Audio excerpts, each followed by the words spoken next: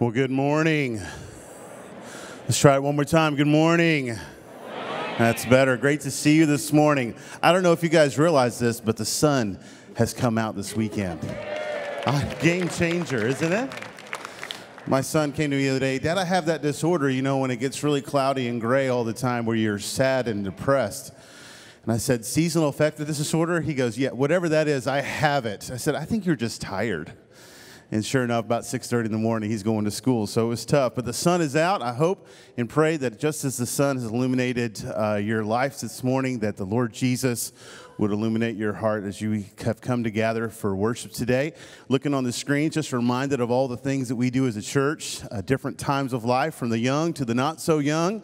And we're so grateful for how God has chosen to bless Geyer Springs and chosen to bless the ministries here. We're excited about the days ahead. You walked in, received a worship guide, looks something like this. I invite you to go ahead and find that guide this morning. Inside that guide is a lot of information about what's happening here at our church that'll be important for you as you try to understand all the comings and goings and programs that are available here. Do want to make a mention if you're a very special guest today. Thank you for being with us. We realize you could have been a lot of different places this morning, but you've chosen to be here, and we're grateful for that. At the end of the service, I want to invite you to go to Guest Central. If you've not had a chance to do that, Guest Central is over in the lobby to my left as you exit the worship center, and there our pastor will be there, and so we have a free gift just to say thank you for being with us, and it's a great place to get information and meet some of our staff team as we'd love to get to know you. Inside that worship guide I mentioned, there is a little connection tab. I invite you to go ahead and tear that away right now. If you'll find some time in the service together this morning to fill that out for us, that's a great gift to us to know that you're here and know how we can serve you. There's a great place on there and how we can pray for you in the days ahead. And so our staff and our prayer team, very faithful to pray, as well as you might be interested in some next steps at Geyer Springs. We would love to be able to offer that information to you. So if you want to fill that on the back side of that, letting us know what information you'd like to have. And then this morning, you may be interested in making a decision that would impact your life for Jesus. We encourage you to fill that out as well. At the end of the service today, the ushers will come down and receive an offering. If you'll push these tabs towards the middle, that would be a huge help to us as we pick those up at that time. Well, this morning, the one thing we want to highlight today is our March for Life. This is an annual March for Life, Sanctity of Life Sunday, as we as churches and believers all across Central Arkansas will be going to the state capitol steps this afternoon, and we'll be marching for life, sharing with our legislators, our community, and the public that we stand for life. And we invite you to come join us. We'll be having a bus for those who are unable to drive. We'll be leaving here at 1:15. If you'd like to follow that bus, we'll be going to the state capitol there, marching at 2 o'clock sharp up to the Capitol steps. All that information is available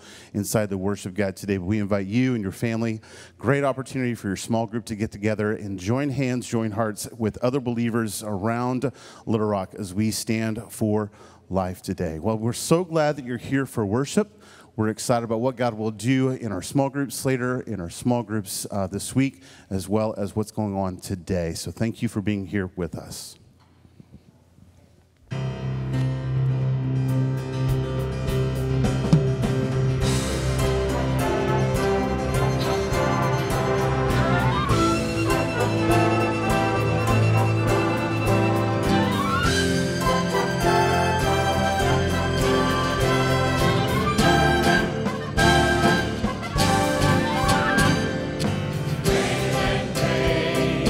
Stronger than strong.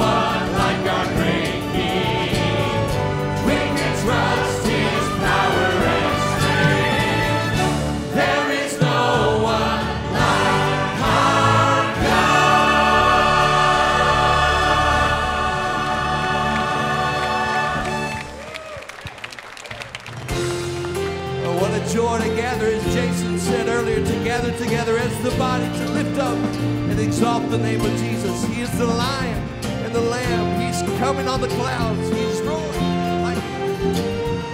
Sing it with us this morning. He's coming on the clouds. Kings and kingdoms will bow down. Every chain will break.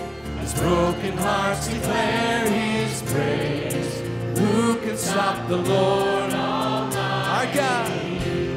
Our God is the Lion of Judah. He's roaring with power. He's fighting our battles. Every knee will bow before Him. Our God is the Lamb that was slain for the sin of the world. His blood breaks the chains. Every knee will bow before the Lion and the Lamb. Every knee will bow before the Lion and the Lamb.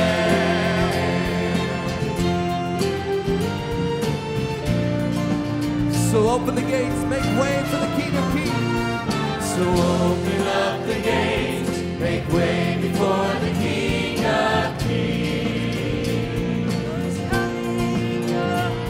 Our God who calls the slave is here to set the captives free. Who can stop the Lord Almighty? Our God is the Lion of Judah. He's roaring with power and fighting our battles. Every knee will bow before Him. Our God is the Lamb that was slain for the sin of the world. His blood breaks the chains, and every knee will bow before the Lion and the Lamb. Every knee will bow before the Lion and the Lamb.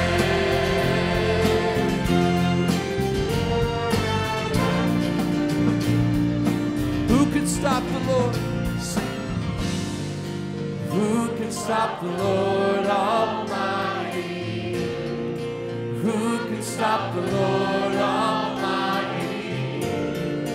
Who can stop the Lord Almighty?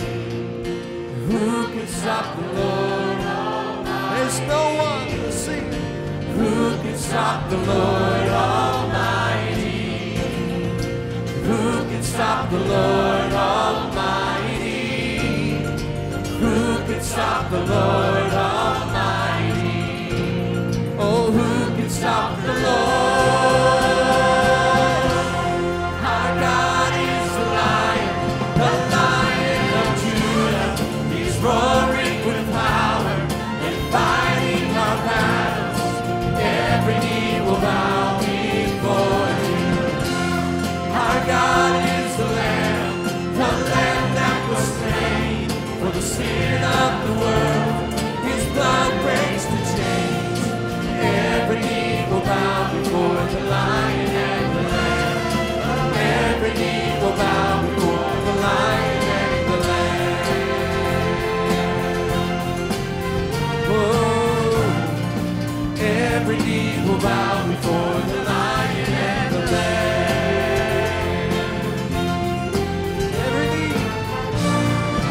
Every knee will bow before the Lion and the Lamb.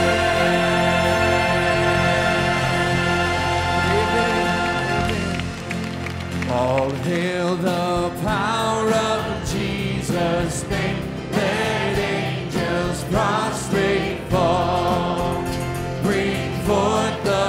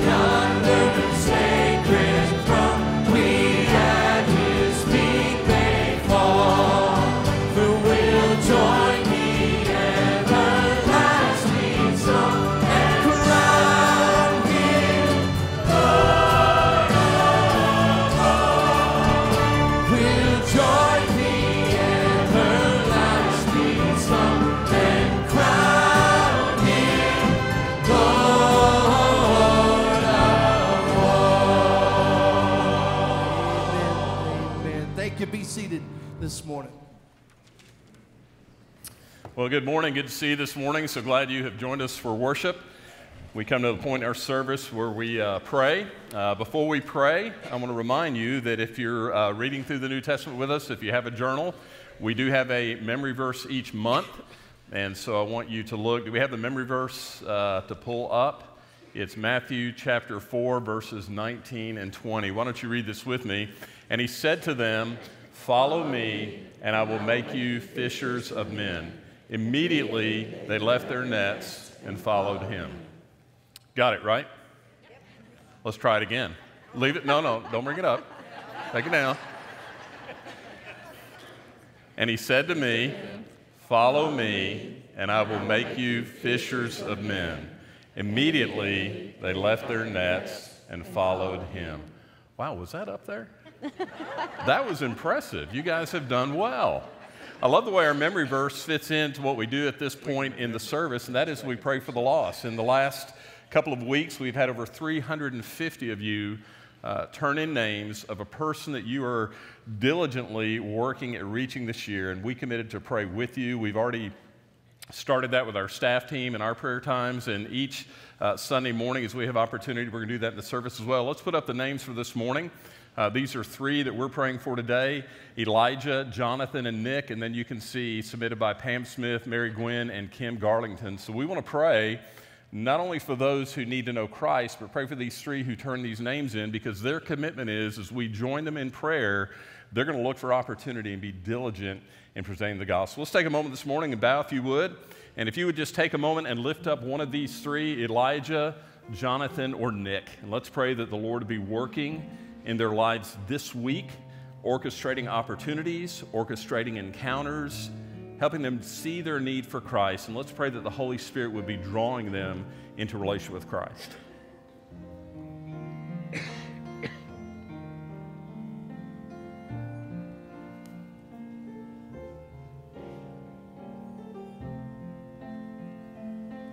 And now let's lift up Pam and Mary and Kim, and ask that the Holy Spirit would direct them and guide them, would make them aware of opportunity, would give them the words to speak when the time is right.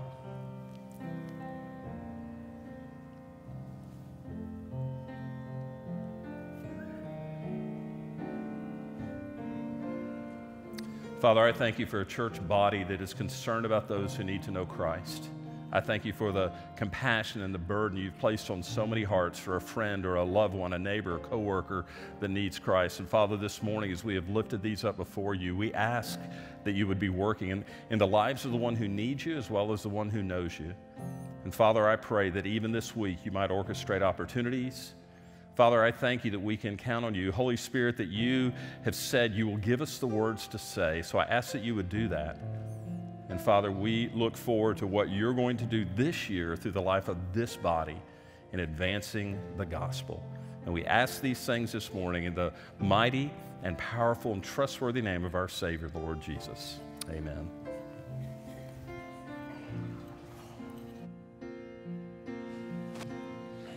What a beautiful name it is.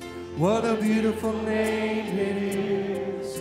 The name of Jesus Christ, my King. What a beautiful name it is.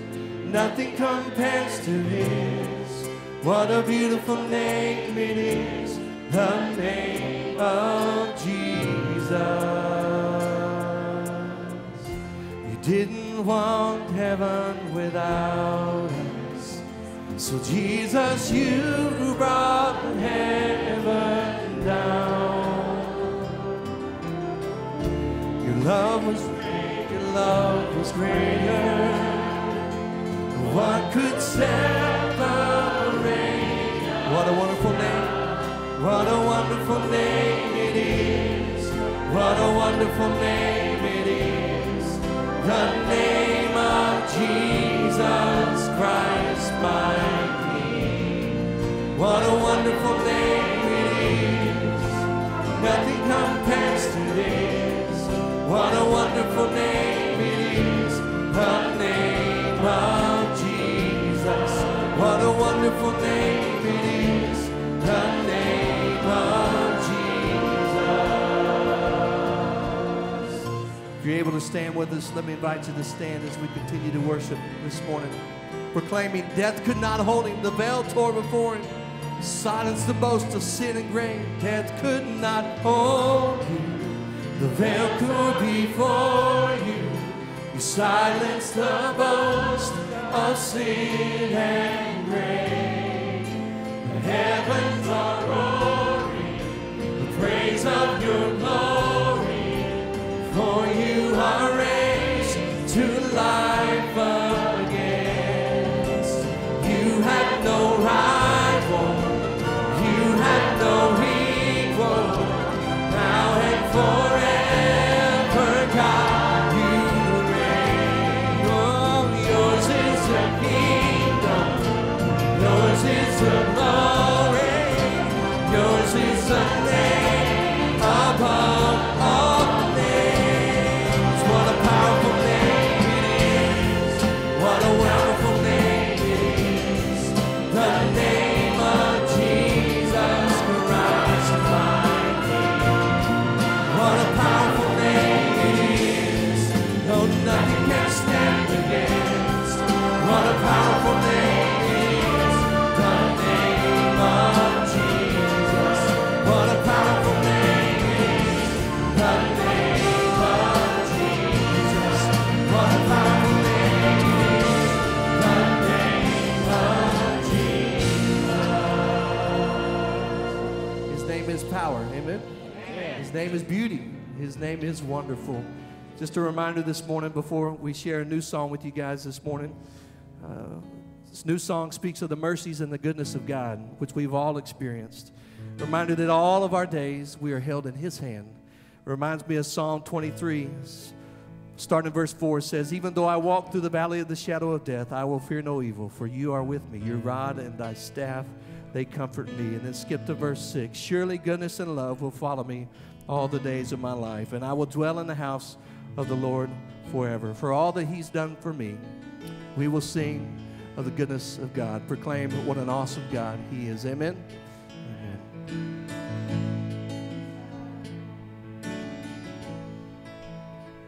I love you, Lord. Oh, your mercy never fails me. All my days I've been held in your hands. From the moment that I wake up until I lay my head, I will sing of the goodness of God. 'Cause all my life, Sing it, church. all my life you have been faithful. Yes, you have. All my life you have been so, so good. With every breath that I am able, oh, I will sing Of the goodness of God. I love your voice. You have led me through the fire. In darkest nights, you are close like no other. I know you as a father. I know you as a friend. And I have lived in the goodness of God. all my life together. All my life you have been faithful. Yes, you have. All my life you have been so, so good. With every breath that I am able, oh, I will sing of the goodness of God. Here we go. Your goodness is running after, it's running after me. Your goodness is running after, it's running after me. With my life laid down, surrender now, I give you everything. Your goodness is running after, it's running after. Sing it in church. Your goodness is running after, it's running after me. Your goodness is running after, it's running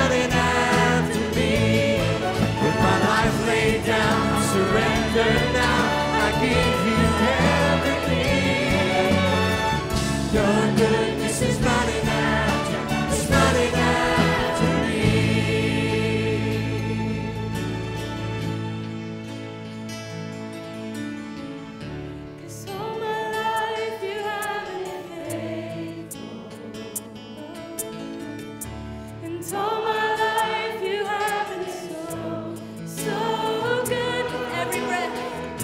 With every breath that I am able, oh, I will sing of the goodness of God. Sing it, church. All my life you have been faithful. All my life you have been so good. With every breath that I am able, I will sing of the goodness of God. I will sing of the goodness of God.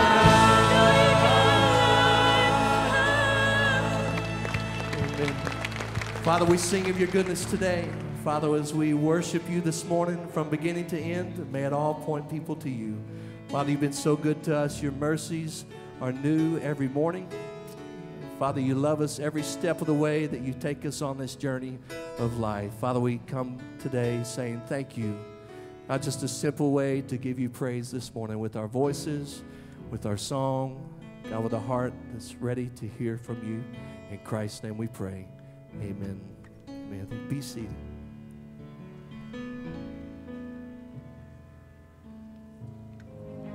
As a pastor in Arkansas, I'm thankful to reside in the second most pro-life state in the nation, but I'm not willing to rest in that position. I've stood in this very place 31 of the 32 Januaries I've lived in Arkansas.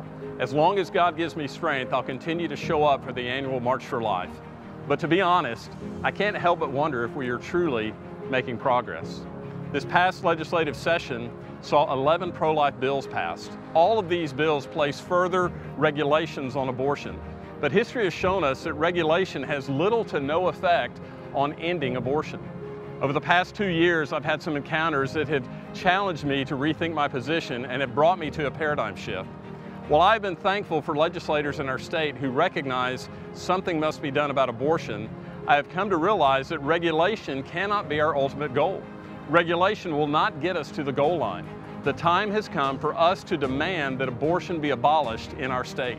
Whether you realize it or not, abolishing abortion in Arkansas is doable. In Acts 5:29, after coming into conflict with the Sanhedrin, Israel's governing body, Peter says, "We must obey God, not men." Yes, we are under the authority of government established by God, but when the laws of man come into conflict with God's law, we must obey God. Clearly, abortion violates God's law.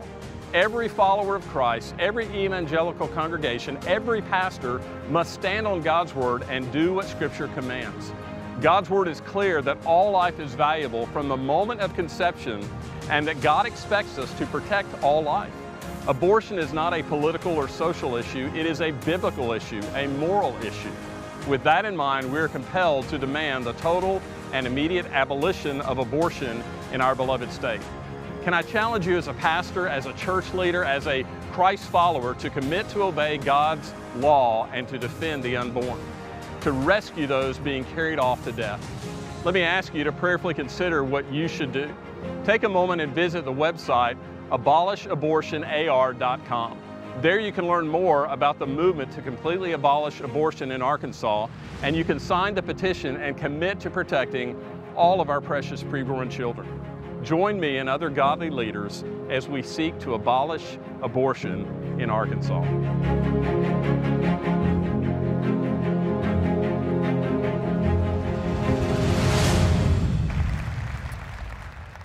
I didn't feel like you needed to see more of me on the screen, but on this Sanctity of Life Sunday, I wanted you to be aware that there is a paradigm shift in how we approach the issue of abortion.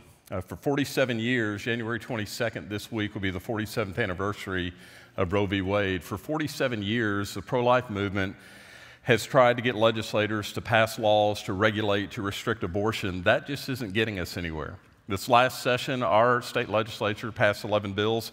Is that going to save some lives? Absolutely. But our goal needs to be to save all of the precious, innocent unborn. So there's a grassroots movement. I was not aware of it till this last year, but I've gotten involved cut that video for them at the state capitol to send out to other churches. There's a grassroots movement in Arkansas to seek to abolish abortion in our state.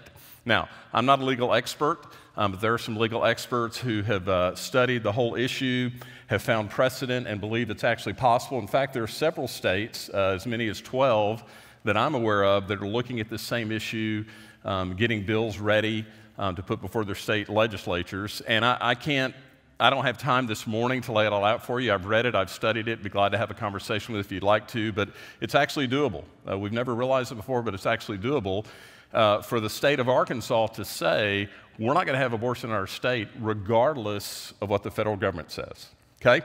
So I want you to be aware of that. You see the website on the screen, Abolish Abortion AR. There's some red cards like this on the counters out in the lobby. I just want to encourage you, if you understand as I do that we've got to do more to protect these lives, to go to the website, pick up a card, get a little bit of education, and sign the petition. What we need is enough signatures on this petition to go to the legislature and say, look, all of these folks who are residents of our state want this passed. There are some legislators that are very open. They're willing to sponsor the bill. We believe the governor would be open to it as well, but they just need to hear from the people of Arkansas, this is what we want. So I want to challenge you to go to the website. The video you just saw, or one similar to it, is on my Facebook page, is on the church Facebook page. You can share it. You can ask your friends to sign the petition as well. But this is in my mind, just a phenomenal point we're coming to of recognizing that we can abolish abortion. Most of the attorneys who are involved in drawing up the legislation believe if one of these states gets it passed, the others will just fall like dominoes. So we could see that happen in our lifetime, which is something I never thought we would come to. So I want you to consider that, and I pray about that. Looking forward to joining many of you on the march this afternoon at 2 o'clock. Well, let's pray together. Father, we thank you for the time to come together as the body of Christ. And Father, we thank you especially for the privilege we have of opening your word each week and learning and taking what we learn each week and allowing your Holy Spirit to work it into our lives so that we can be the people that you have called us to be. Father, thank you for your word.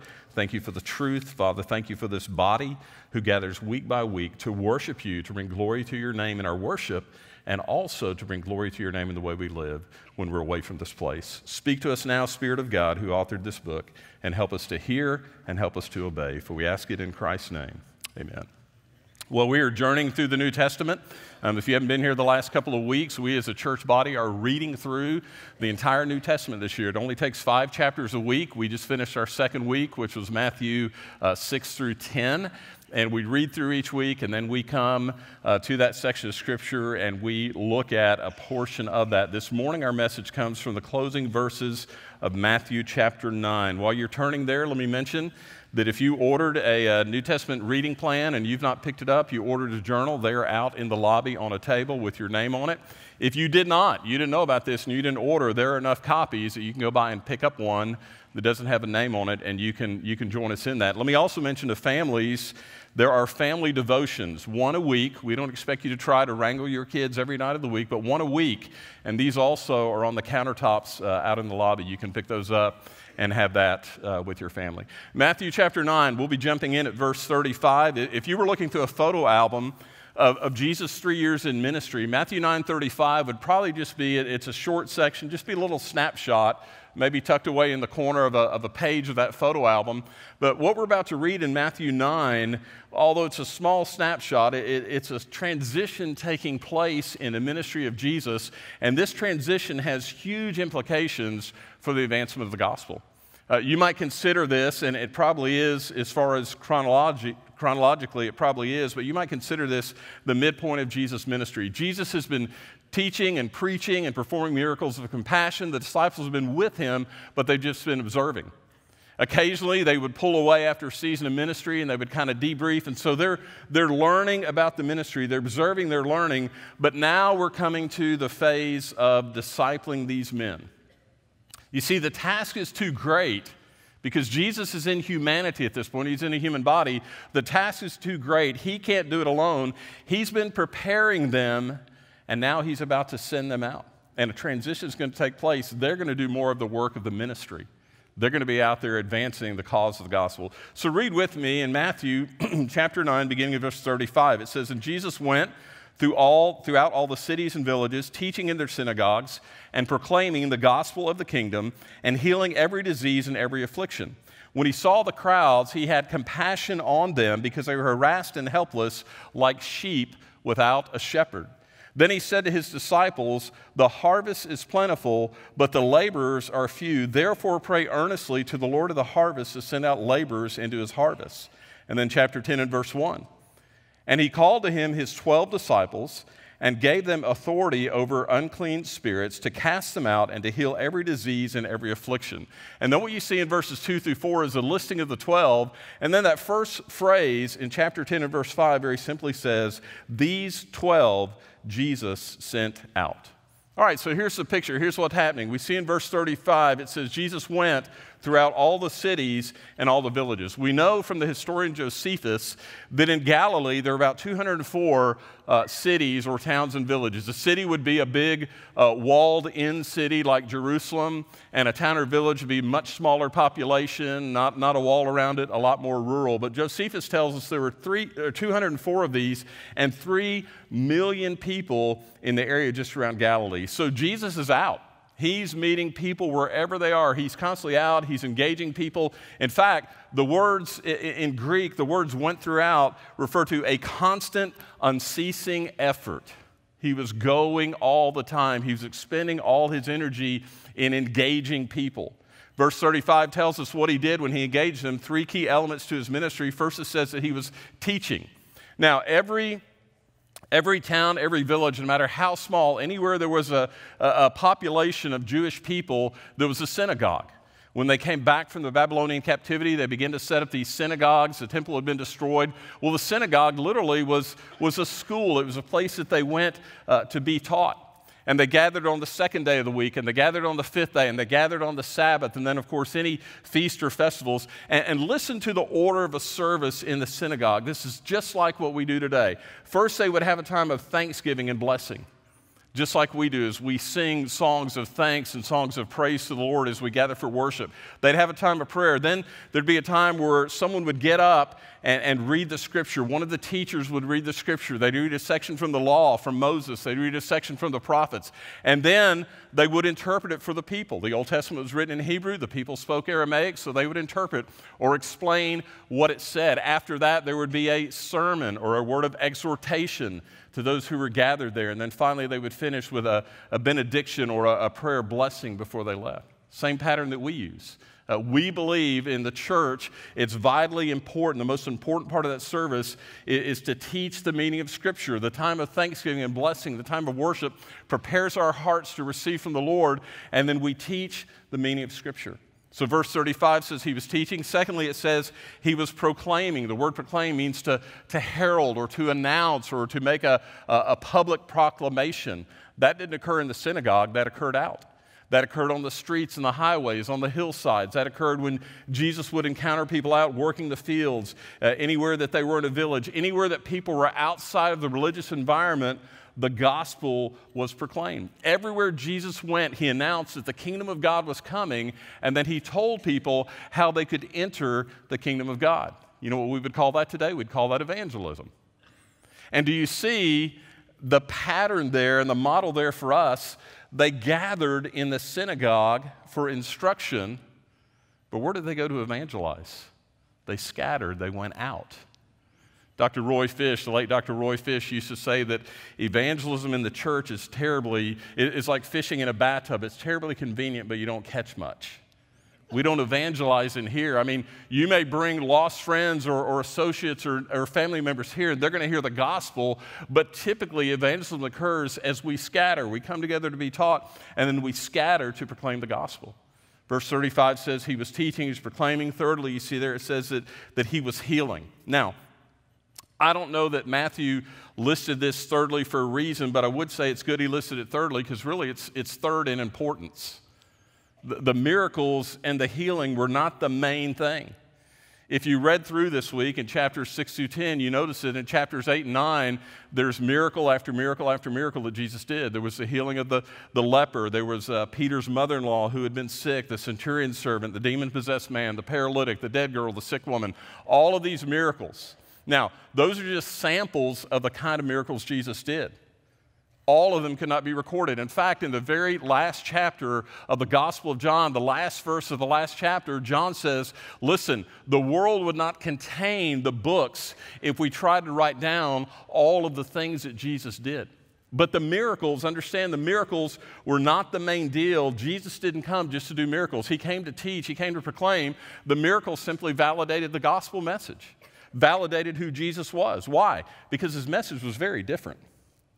His message was not like that. It was actually contrary to the message of the religious leaders of his day. In fact, the religious leaders looked down on him. He's not a rabbi. He's not even been trained. And so the miracles convinced the people that he was God and that he had authority. You know, it's interesting, the Pharisees, the religious leaders, never denied the miracles that Jesus did. They couldn't deny it. Everybody saw it.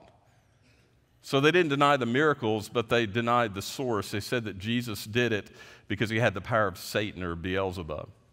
So Jesus went about, verse 35, he was teaching, he was proclaiming, he was healing. Verse 36 very simply says this, he saw the crowds. Now that saw is an important word. You know, Jesus saw the crowds because he was looking, right? But let me also say to you, you can look without seeing. How many of you wives recognize that you're married to someone who can look without seeing? You know what I'm talking about, right? Where's my son? All of our family's here this weekend. My son Jordan, it skipped me. I'm perfect at this, but my son Jordan, being a male, has trouble seeing. When he was a boy, he'd holler down from his room, Mom, I can't find whatever, my shoes, my backpack, whatever. She said, that's fine, but if I come up there and find it, it's mine for 24 hours. Well, miraculously, suddenly he was able to see. He'd been looking all over his room, but he couldn't see. Listen, you can look and not see. In Mark 8, there's a story of Jesus healing a blind man. You may remember the story. He touched the man, and the man was able to see, but when Jesus asked, what can you see? He said, I see people, but I see them as trees walking. His vision was blurry, so Jesus had to touch him a second time. That miracle was actually a rebuke to the disciples. He was showing them, hey guys, you can see, you have vision, but your vision is not yet what it needs to be. You haven't got it. I wonder how many of us need a touch from Jesus to help us see, especially when it comes to the people around us. You know, a lot of times we don't even look. We have our head down. We walk by. Much like the priest and the Levite in the story of Good Samaritan. We don't want to look. We avoid people. Or we look over them, or we look through them. You ever been at a function or a gathering and somebody's talking to you and you can tell they're looking through you and looking over you? They don't care.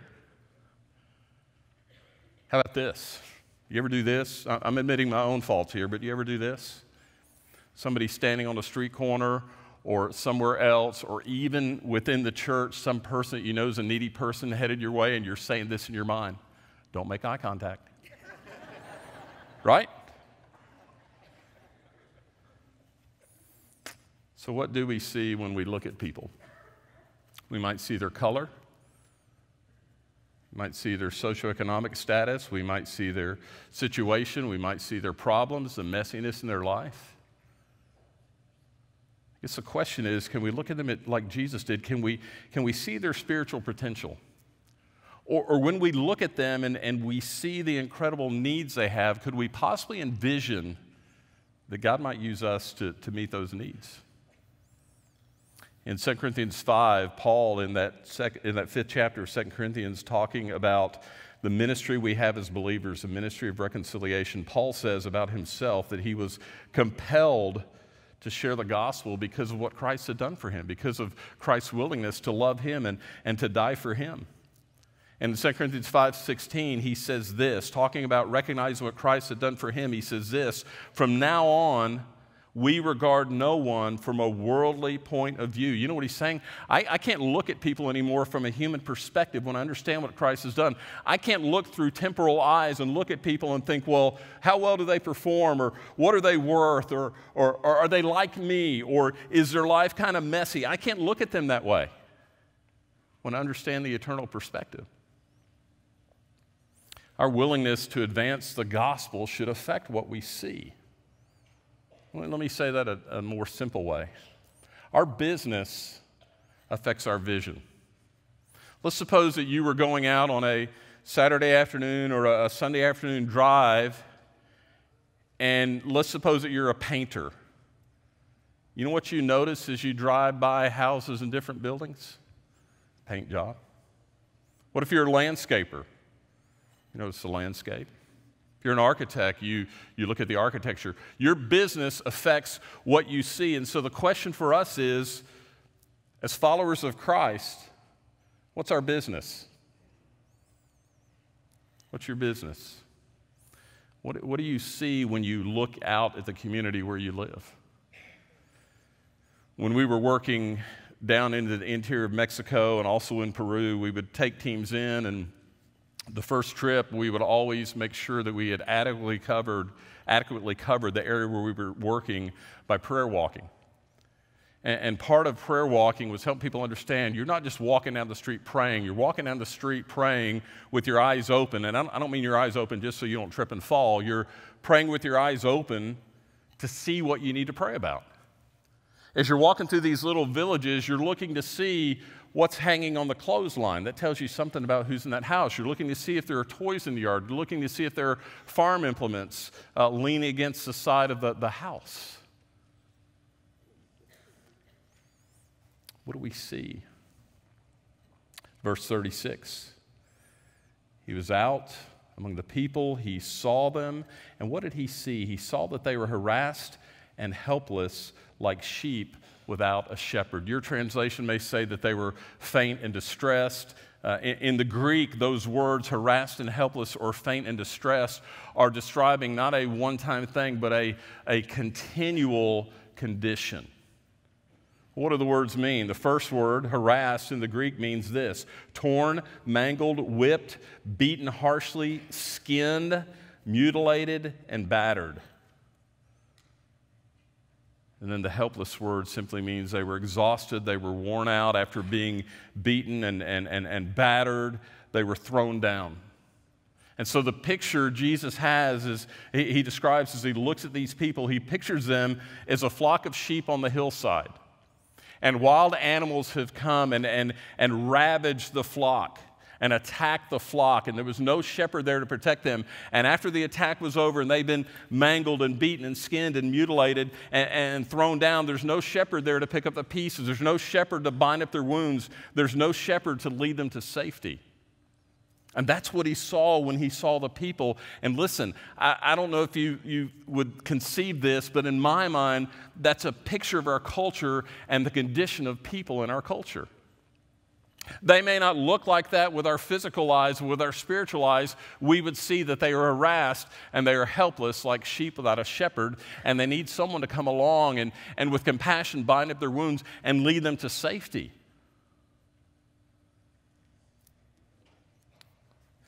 Go back to verse 36 and look at the phrase I skipped. He saw the crowds. He saw they're harassed and helpless like sheep without a shepherd. So he had seen them, he had observed their condition, but what was it that made him do something? He was moved by compassion. Now in verse 35 we mentioned that the miracles of healing validated the gospel, but there's a second reason for these miracles, and I call them the miracles of compassion. The second reason is Jesus was trying to demonstrate to the people the loving and caring heart of God. You see, the Pharisees had not taught them that God was compassionate and sympathetic and loving and filled with kindness. They hadn't taught them that. And the Greeks, all of their gods, the Greeks would describe their gods with one word: apathetic. Their gods didn't care about them. They knew that. And so Jesus came not only to proclaim the good news of the kingdom, he didn't just teach the word and proclaim the gospel. He touched people where they were hurting. He was sympathetic and he was caring. his actions, he was trying to teach them about God. You know that most people in our culture today don't know that God is a compassionate God? And if you study the world religions, you'll find something very interesting, and that is this. Our God is the only God that has compassion. No other gods in any world religions have the compassion that our God has. And what I'm saying to you as a church is that we have to understand the need for compassion, for people to see compassion if they're going to truly understand the gospel. That's why, some of you have been on these international mission trips with us. That's why we do so many things of serving people and meeting their needs. It's not because we practice a social gospel where we just take care of people's needs and hope they do okay. No, we do that to open the door to the gospel message. We run a medical clinic. We don't just take care of their needs. Every person that comes through that clinic, before they leave, hears the message of the gospel. They hear it after their needs have been taken care of, because they understand that we are serving a compassionate God, and we are serving them in compassion because that's who God is. You remember what Paul said in 1 Corinthians 13, if I speak with tongues of men and angels but have not love, what am I doing? I'm just making a bunch of noise. Paul says, without love, I am nothing. So Jesus had compassion. You know that Jesus understood our suffering because of his humanity. You think about that. God is a compassionate, loving God, but then God takes on a human body, and so he has the personal experience of physical pain. He has the personal experience of rubbing up against people who are needy while he's in a human body. What motivated Jesus when he saw these crowds was compassion. Now, I don't know how you define compassion, but I think for most of us, maybe our definition's a little bit shallow. Compassion to us means that we feel sorry for someone. Or we kind of look at their situation and say, oh, that's a shame. And then we move on. The Greek word for compassion is splanchnizomai. Would you say that with me? Let me give it to you a bit at a time. Splank, ni, zo, my. Splanchnizomai. That just sounds messy, doesn't it? You made a mess of it when you said it. It sounds messy because it is. That Greek word, in talking about compassion, refers to the bowels. I'm just telling you. I'm not making this up. It means to feel something in the bowels or the intestines or the stuff in the middle. When the Greeks felt something very deeply, something that brought them pain, they expressed that hurt or that pain in their midsection. Now, if you think about it, it makes a lot more sense than what we do. We talk about the heart, right? Oh, that just really hurt my heart. Or that blessed my heart. But where do you feel emotion? You don't have butterflies in your heart, do you? You have them where? In your stomach. Now, men, I'm not suggesting that you go home to tell your wife this evening that you love her with all of your bowels. I'm not suggesting that at all. Just saying they had a little bit better way of expressing the emotion. Okay, so here's Jesus, God in a bod. He sees the condition of the people. He's a loving, caring, compassionate God. When you put God, who's that loving and that caring and that compassionate, far beyond what we ever would be, when you put him in a body and he sees that kind of need, that's going to wreak havoc on his body. Jesus literally was physically sickened by what he saw. And today, you and I are Jesus to our culture. And I've come to recognize if the condition of the people in our culture who don't know Christ, if their condition doesn't disturb me, doesn't move me with compassion, I better be alarmed about my own relationship with the Lord. We are called, all of us, not just pastors, to minister, to proclaim the gospel out of love and out of compassion. We're called to explain the gospel out of hearts that are broken over the condition of the lost. Now, of course, Jesus' concern, his compassion was not just about their physical needs, it was about their spiritual need. And again, we meet physical needs to open the door to spiritual needs. Jesus' primary mission is very simple. He came to seek and save the lost. It wasn't about the miracles, wasn't about the compassionate miracles. It was about getting the gospel message across. But he understood that people needed to know that God loved and cared for them if they were going to believe the eternal message of the gospel. Well, so what does he do? Verse 37 and 38, he says to his disciples, "The harvest is plentiful, but the laborers are few. Therefore pray earnestly to the Lord of the harvest to send out laborers into his harvest." Now, I want you to understand that harvest, that word harvest, has two facets to it. Most commentators would say the word harvest here is referring to, when he says the harvest is plentiful, the abundant number of people who need the gospel, who are ripe for harvest, they're ready for the gospel. Someone just has to go out and share with them. But understand in Scripture that harvest also refers to judgment. And you'll see that repeatedly through Scripture, that the word harvest is referring to the judgment that's going to come at the end of time. In fact, you remember the parable that Jesus told about the man who planted wheat, and he had this wheat crop, and his laborers come into him one day and say, "Hey, all these weeds have sprung up in the crop." And the landowner said, "Well, clearly an enemy came during the night and sowed weeds in the crop." And so the laborers say, "Well, do you want us to pull all the weeds up?" And he said, "No. You may pull some wheat, leave them, let them grow together, and at the harvest time, we'll bundle up the wheat and put it into my barn, and the weeds we will bundle up and throw into the fire." Harvest is also a picture of judgment. Judgment is coming, and that's why Jesus told them to pray, and you notice he said, "Pray earnestly." There's going to be, for those who are not in Christ, great grief and great sorrow. And when Jesus saw these people who didn't know him, who hadn't heard the gospel message, when he saw them, he saw not only their current problem, he saw the eternal perspective. The harvest is the mission field, and the harvest is the final judgment.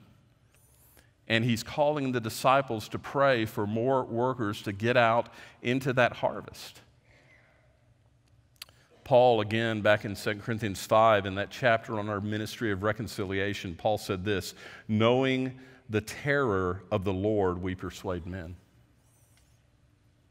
Understanding the judgment that is going to fall when harvest time comes for our world, understanding the terror of the Lord, we persuade men, we beg men, we plead with men to be reconciled with God because of the harvest that is to come. So Jesus says to them, "Pray earnestly." You know, when we really get the picture of the harvest, of the judgment that's coming, when we really see the people around us in our community and our family and our friends and our coworkers and our people we go to school with, when we see the condition those people are in, when that really comes to us and we get the picture, we're going to be overwhelmed.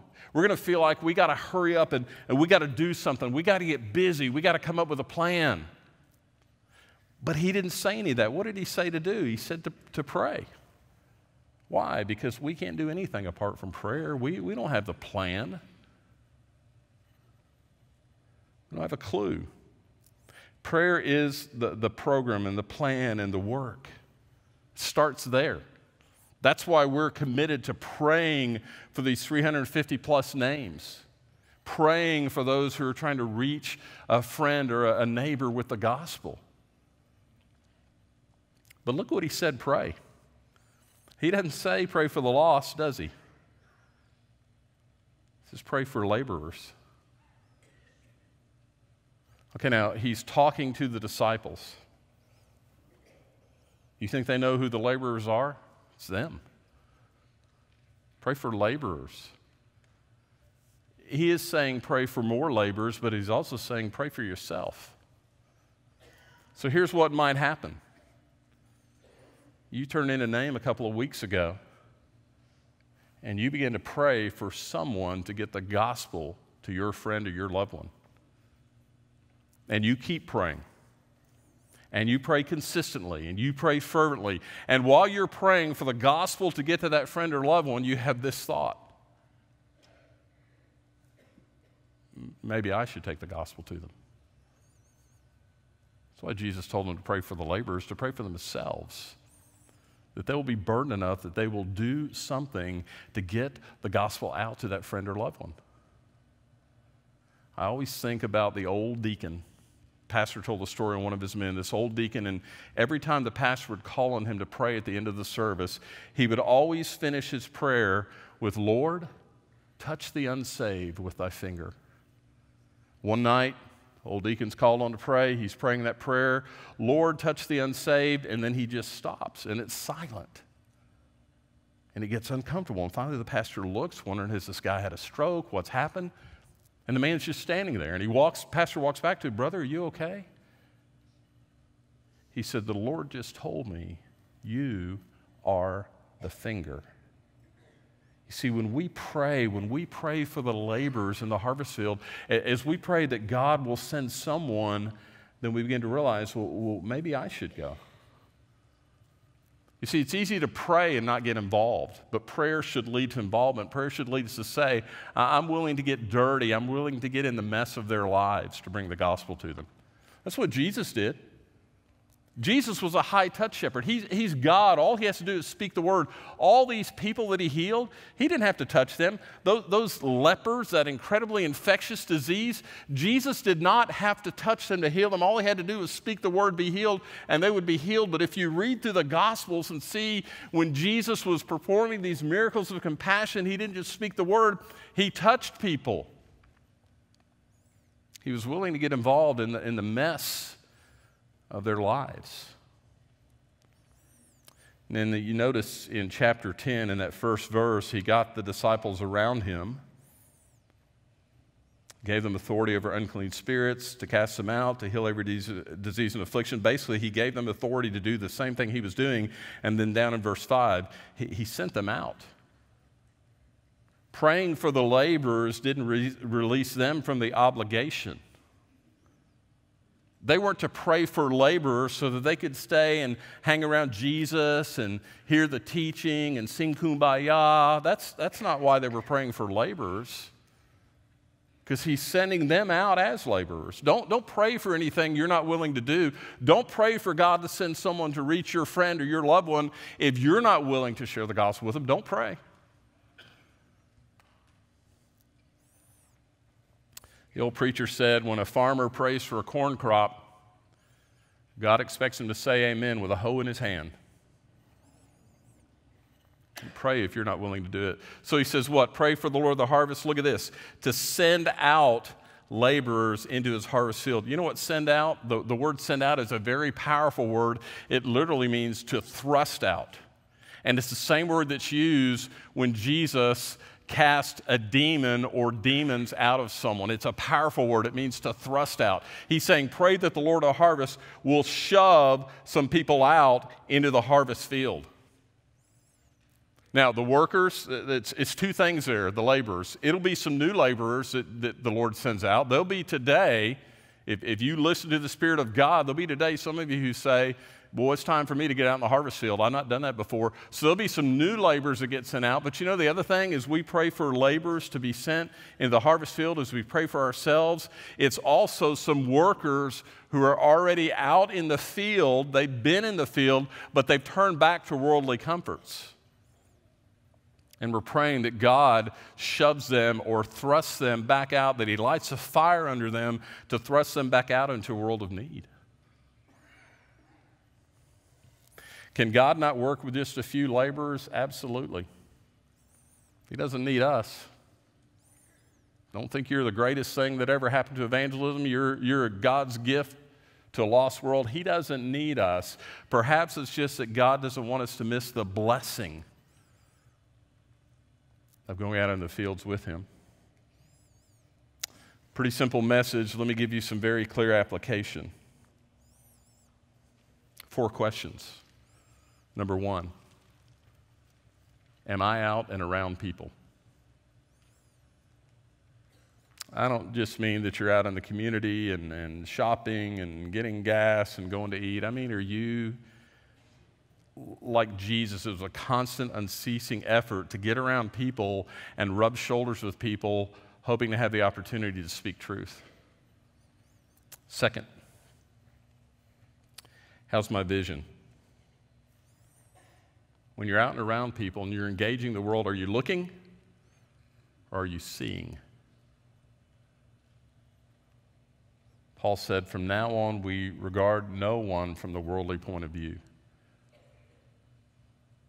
You may need to pray that Jesus gives you the kind of spiritual vision you need to have when you look at people, that you might see. Third, how's your compassion? Does the condition of people without Christ really disturb you? And does it disturb you enough you're willing to get your hands dirty, you're willing to get messy, you're willing to get involved in their complicated life issues because it disturbs you to not only see the condition they're in, but to know what eternity holds? Number 4, are you praying? And as you pray, are you preparing? Pray that the Lord of the harvest will send more laborers into his harvest field. Doesn't release us from the responsibility. We want to pray for new workers. We want to pray for those of us who already have been or should have been out in the harvest field. Would you pray with me this morning?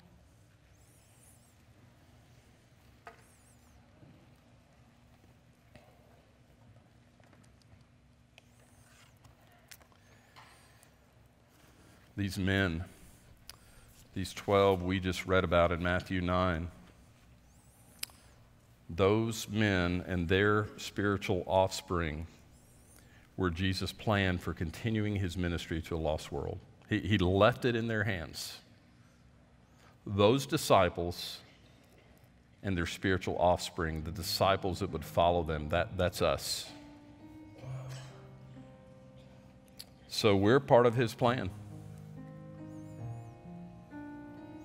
And I guess the question this morning, first of all, is do we believe that the harvest is plentiful? Do we believe that there are people out there ready to receive the message of the gospel? Do we believe that a judgment is coming on those who don't know Christ?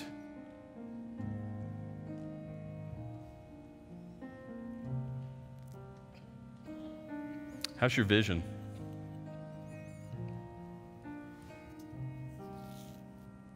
It may be you just need to ask the Lord today that your commitment, your response to the message today is, Lord, I need you to help my vision. Touch my eyes so that I can see clearly.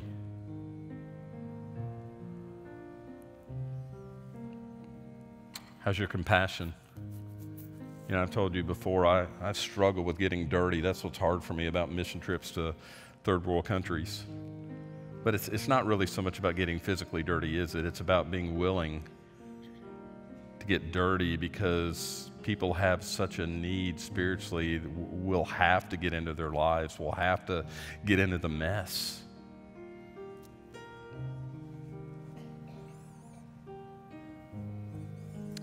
Every time I read this passage in Matthew 9 about Jesus having compassion, I think back to Nehemiah. You remember we studied Nehemiah in the fall, and when the word came to him about the condition of the people, he wept and mourned and fasted and prayed for days. He couldn't eat, he couldn't sleep. He was so disturbed. Oh, to be that disturbed about someone who doesn't know Christ.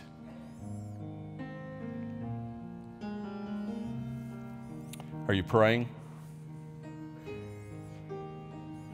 And as you pray, are you preparing? As you're praying for the one that you know who needs Christ, are you preparing as a laborer who's going to be sent?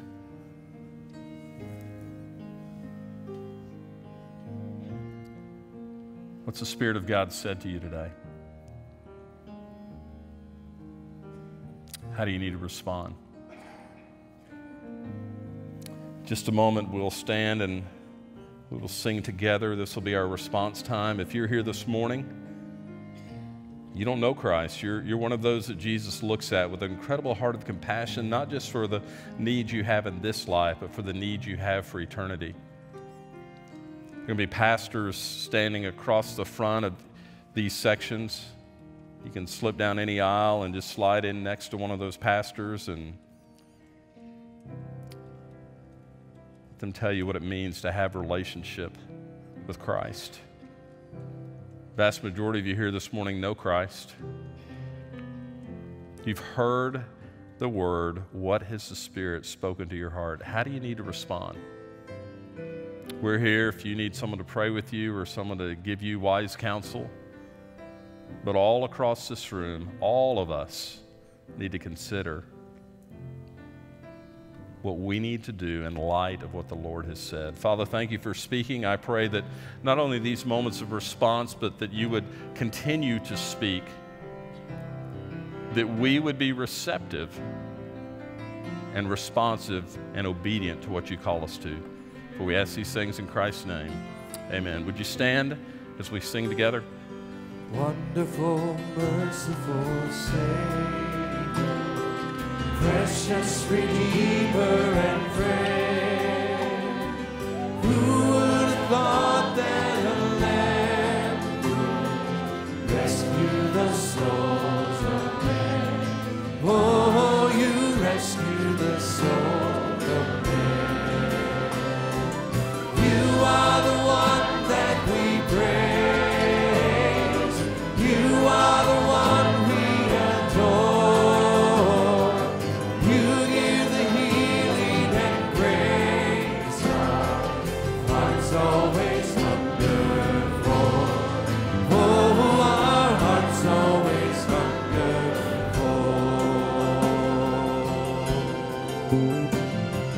Counselor, Comforter, Keeper, Spirit we long to offer hope when our hearts lie hopelessly lost the way. Oh, we hopelessly lost the way. You are the one that we praise. You are the one we adore. You give the healing and grace. Hearts always hunger for. Oh, our hearts always hunger for. He is Almighty and infinite Father, faithfully loving your own. Here in our weakness you find us, falling before your throne. Oh, we're falling before your throne. You are the one that we praise. You are the one we adore. You give the healing and grace. Our hearts always hunger for. Oh, our hearts always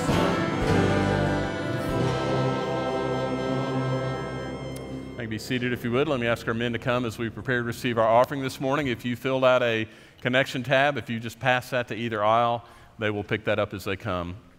Let me thank our church family again for your faithfulness in giving. The way that we get laborers to the harvest field and support laborers on the harvest field, not just here but around the world, is because of your faithful giving. So thank you for that. Father, thank you for your blessing in our lives. Thank you for the way that you have blessed us in so many ways. And Lord, we recognize you bless us to be a blessing.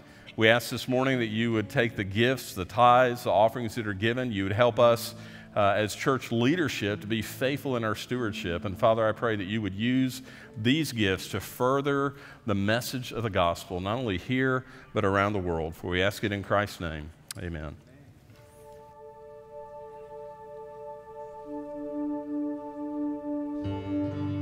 When this life has overwhelmed me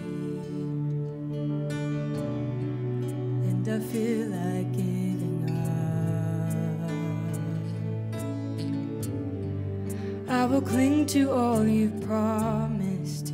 It will always be enough. When the world around me crumbles it's hard to understand. I will run to you, my shelter. I'm safe within your hands. Oh, you are my help forever. I will not fear. God, you are with me. I know you're near. You'll never leave me. I will trust in you alone.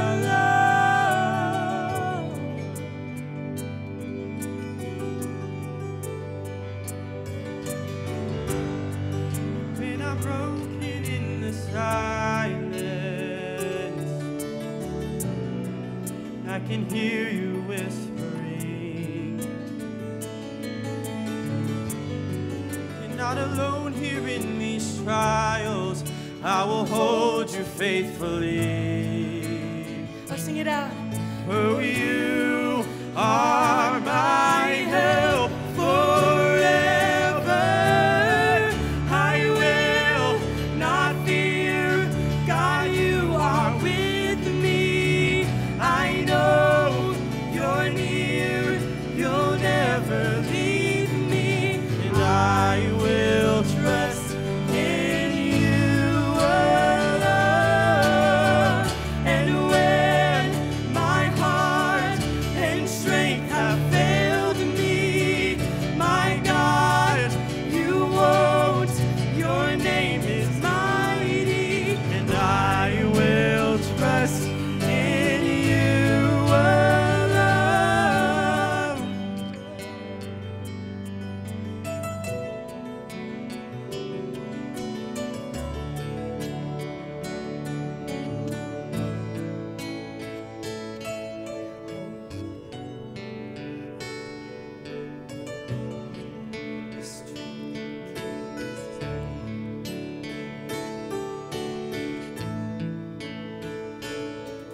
The cross reminds my heart to trust your faithfulness and love will always be enough.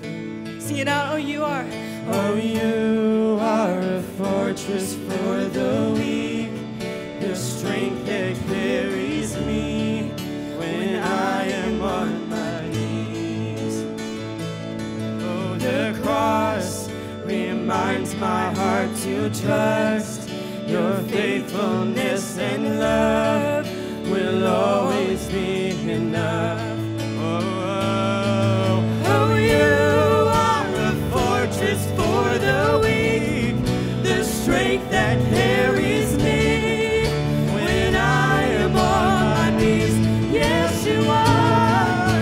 The cross reminds my heart to trust your faithfulness and love will always be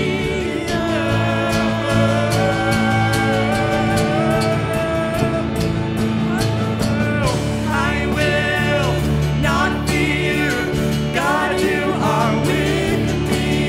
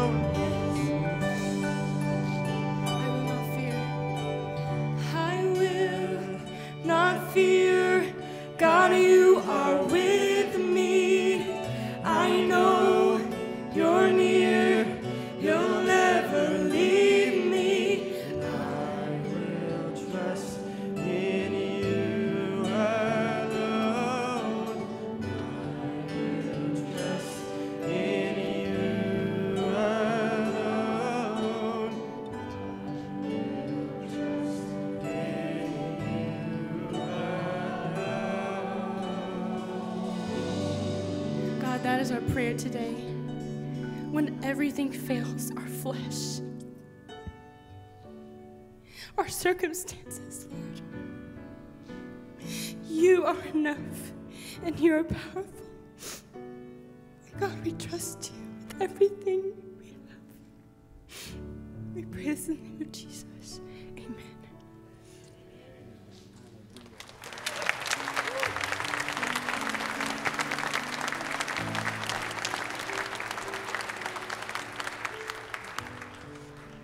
Some Sundays we have 2 sermons. Thank you, Chloe. Thank you, Brennan. Just a quick reminder, we love you guys. We're so grateful for your presence. And we encourage you this new year. Sometimes we think about New Year's resolutions being involved and engaged in small groups. You've not been a part of a small group. We would love to connect you to a community of people who want to pray for you, love you, and encourage you in the faith. Please stop by the Connection Center on your way out as you receive that. If you're a guest today, stop by the Guest Central. We would love to meet you there. You are dismissed today. Thank you so much for joining us online today. As we looked at the harvest and the fact that the harvest is ripe, I hope you were challenged to get out and get to work in the harvest fields. If something in the message today spoke to you and you'd like to speak with one of our pastors or have someone to pray with, you can contact us at the information on your screen. Let me also ask you to consider joining us again next week, either online or here live on our campus. Our blended service meets at 9:30 in the Worship Center. Hope to see you then.